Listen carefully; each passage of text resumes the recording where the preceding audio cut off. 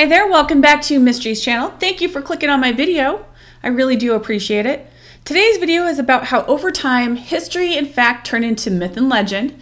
And this topic is interesting because when we review what is now considered myth and legend, a piece of us feels like it's completely ridiculous to think that it could ever have been anything but that, right? Especially the further back you go. The gods that from heaven to earth came, the soap opera that is the ancient pantheon, and the craziness that ensues, the wars that almost all continents had with giants, the mysteries of the flood myths that abound in most ancient cultures. And you think, man, well, at least myself, I think, man, there's no way any of that's true. It's just too bizarre. But then you look at what is left of architecture, what's been written on temples and monuments around the world, and the oral traditions that have been passed down on every continent, and slowly you think, man, maybe. So today we're going to go over another one of those, another legend, much like Troy once was. And it's funny because I came across it in Herodotus and I had never heard of it before. So like a dummy, I thought no one else in the world probably ever heard of it either. Then I proceeded to Google Earth it and thought, I'm going to find it. I'm going to be the one that finds one of these things because you hear of other people doing it. I'm going to do this too. And then lo and behold, somebody else has already found it. They found it a while ago, presumably. And what was talked about as myth for several hundred years turns out to be historical fact. The Ancient Labyrinth of Egypt. Believed until recently to be nothing more than a myth, the Great Ancient Labyrinth of Egypt may have actually existed. In fact, there's ample evidence that this labyrinth existed, so let's go over some of this. Like I said, I came across this in the Histories by Herodotus, but found other accounts of witnesses of it as well, so we'll go over these accounts of old.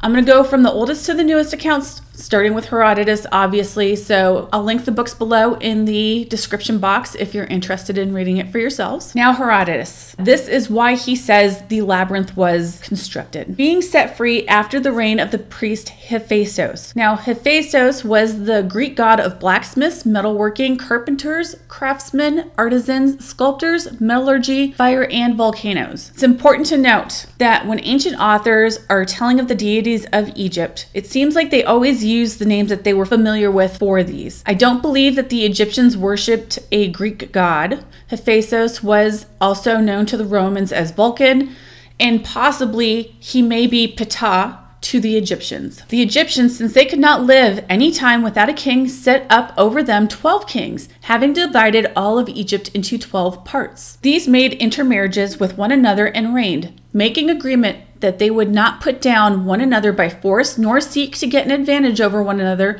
but would live in perfect friendship. Moreover, they resolved to join all together and leave the memorial of themselves. And having so resolved, they caused to be made a labyrinth, situated a little bit above the lake Moeris, and nearly opposite to that which is called the City of Crocodiles. They would have called it Crocodilopolis in Greece. Now, the City of Crocodiles, nowadays, is located 62 miles southwest of Cairo. It was originally in Egypt called Shadet, and now is the city of Fayoum. Lake Moeris is an ancient lake about 50 miles southwest of Cairo. In prehistory, it was a giant freshwater lake with an area estimated to be between 490 and 656 square miles. Now here, I'm going to show you this little map here. This is the map of that ancient Lake Moeris. Present day, a smaller saltwater body called Birket Karan, which is now, you can see the small portion up here. That is what is left of this once enormous lake. The current area of the lake looks to be about 78 miles presently, so it's dropped quite a bit. Okay, first Herodotus. And remember, Herodotus was alive between 484 and 425 BC, so we know it existed then and it was finished before he makes it there. But now Herodotus says that he saw the labyrinth himself, and this is what he says that he saw. And I quote, "This I saw myself, and I found it greater than words can say. For if one should put together and reckon up all the buildings and all the great works produced by the Hellenes, which are the Greeks now, they would prove to be inferior in labor and expense to this labyrinth. Though it is true that both the temple at Ephesus and at Samos are works worthy of note. The pyramids were also greater than words can say. Each one of them is equal to many works of the Hellenes, great as they may be, but the labyrinth surpasses even the pyramids. Then he goes on. It has 12 courts covered in, with gates facing one another, 6 upon the north side and 6 upon the south side, joining onto one another. And the same wall surrounds them all outside, and there is 2 kinds of chambers, the one kind below the ground and the other above these. 3,000 in number, of each kind 1,500. The upper set of chambers we ourselves saw, going through them, and we tell of them, having looked upon them with our own eyes.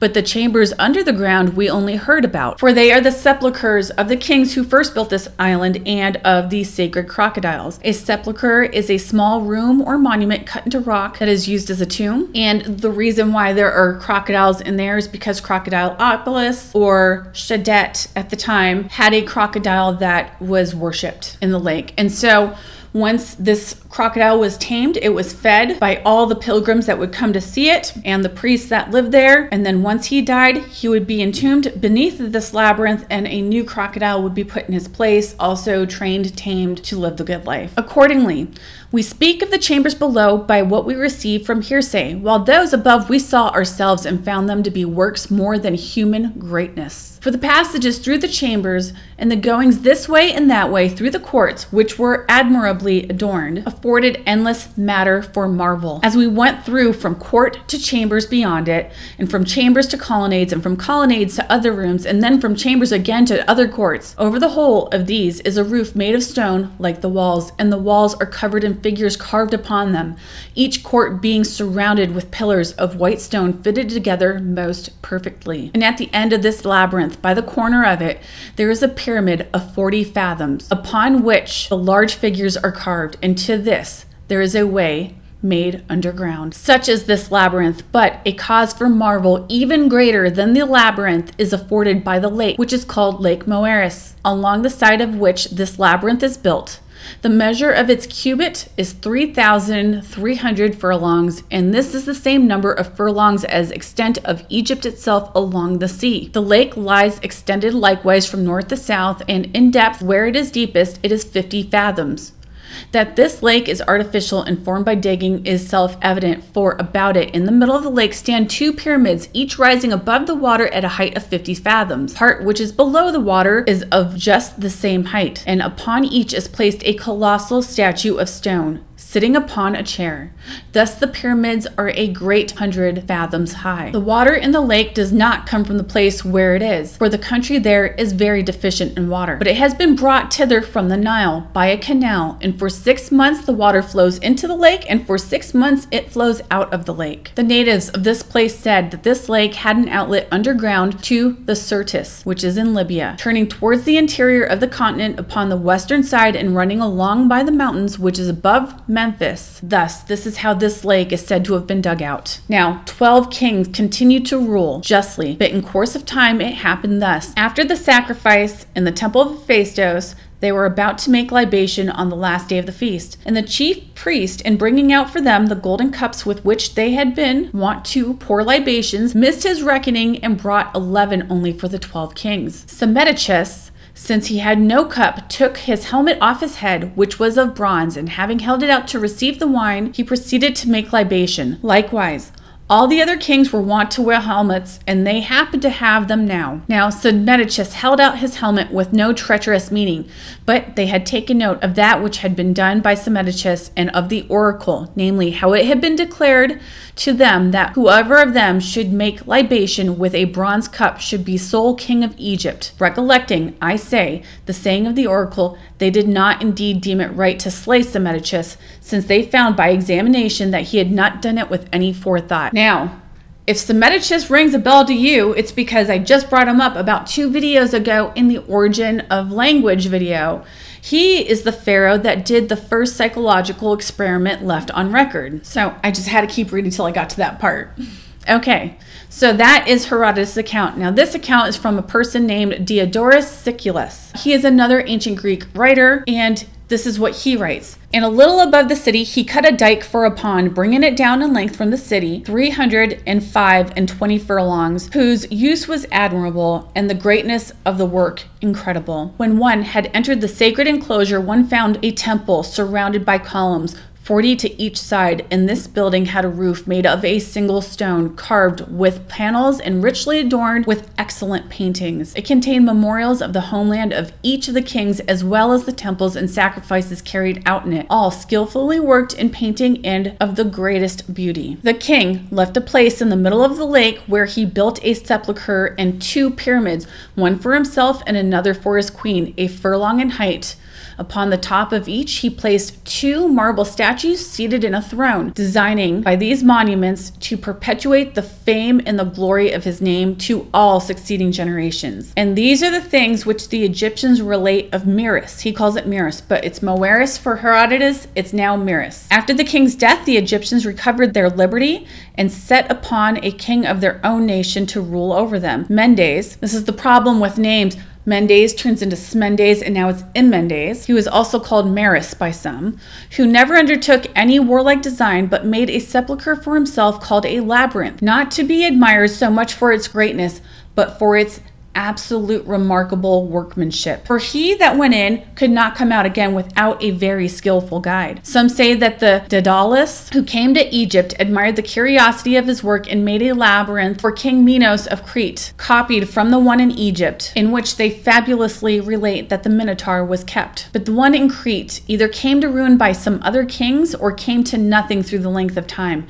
but that in Egypt continued whole and entire in our day. Now the last one I have is the Greek scholar Strabo, who was an ancient geographer, philosopher, historian. He also claims to have seen it with his own eyes.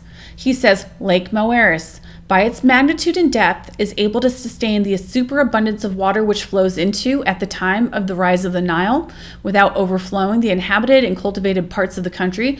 But in addition, on both mouths of the canal are placed locks, by which these engineers store up and distribute the water which enters or issues from the canal. We have here also a labyrinth, a work equal to the pyramids, and adjoining to it the tomb of the king who constructed the labyrinth. He says Alule, which I'm not really sure, are opposite to the wall. In front of the entrances are kept long and numerous covered ways, with winding passages communicating with each other so that no stranger could find his way in or out without a guide. The most surprising circumstance is that the covered ways through their whole range were roofed in the same manner with a single slab of stone of extraordinary size, without the intermixture of timber or any other material. At the end of the building, which occupies more than a stadium, is a tomb, which is a quadrangular pyramid about 4 plethra in length and of equal height. The name of the person buried in this is Amandes. So now I want to go over this map here. I kind of did a little highlight, and I would love to zoom in on it, but it has terrible resolution. This shows right here, this is the Syrtis. Now it doesn't give you a definite border for where Libya is, but in real life right now, I want to say that the Syrtis is on the Libyan side. Now all the way over here, and it's very hard to see, but you will see the word labyrinth right here. This is the lake that once was. It's already very small. And like I said,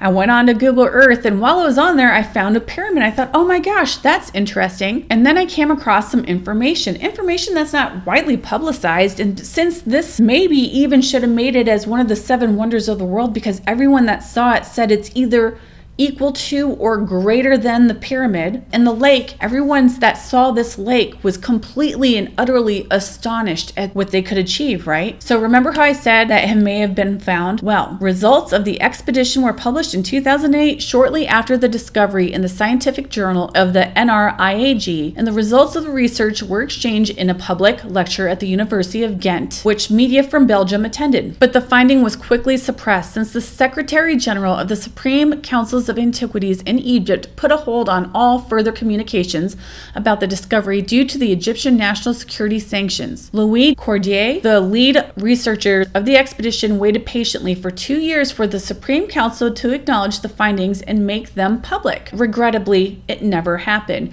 In 2010, de Cordier opened a website. The website is Labyrinth of Egypt, in order to make the discovery available to the entire world. The craziest part is this site was found even well before then. It was found in 1843 by William Petrie, but it became famous for something else at that point in time. It became famous for Roman death portraits.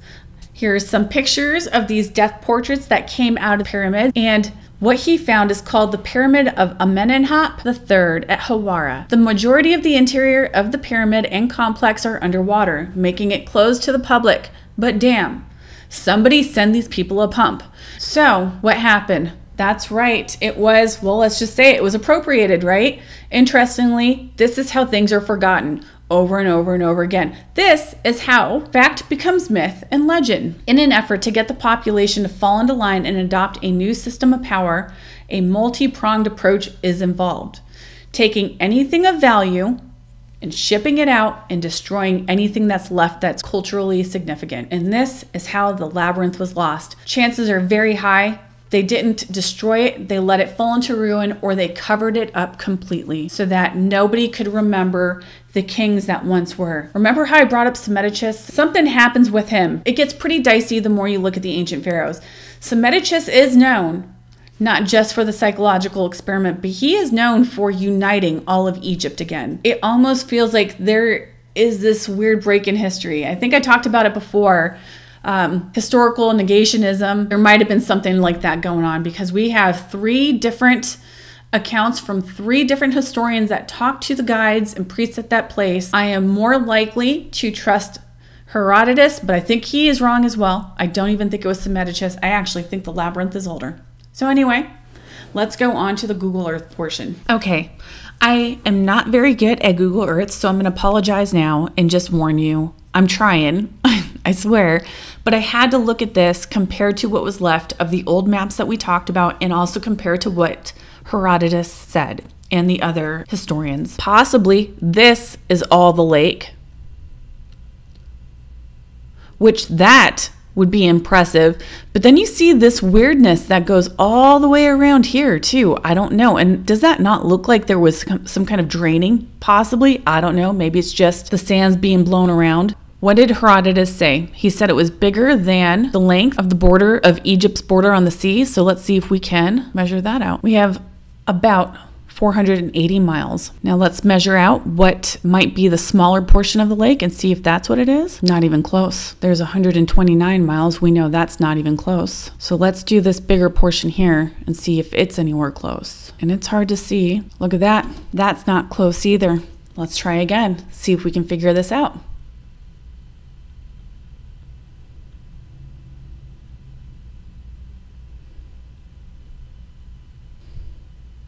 Well, that is closer to the border, and it does exceed the border of Egypt along the sea, but it also seems like it's a little big. Maybe if I do this instead.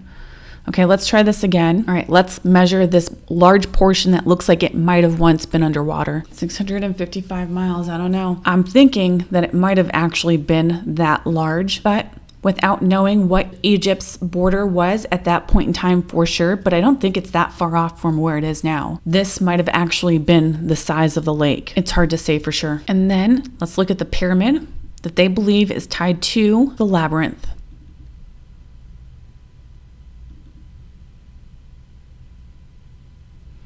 This is what it looks like now. As you get closer, this is what it looks like from above. And then as you zoom in, you see this? I mean, it doesn't make sense because it does say that the labyrinth had a stone covering above it, but maybe it fell down. But it does look like there is some kind of square grid work, and it continues out to here. It looks like that's one square. And then as you go over here, there's more, but it's really hard to say. In fact, look at that. Goes all the way around. And there's some type of line there, so maybe yes, maybe no, I don't know. That's all I found on here. Anyway, as always, I want to say thank you for clicking on my channel, and you guys have yourselves a very great day.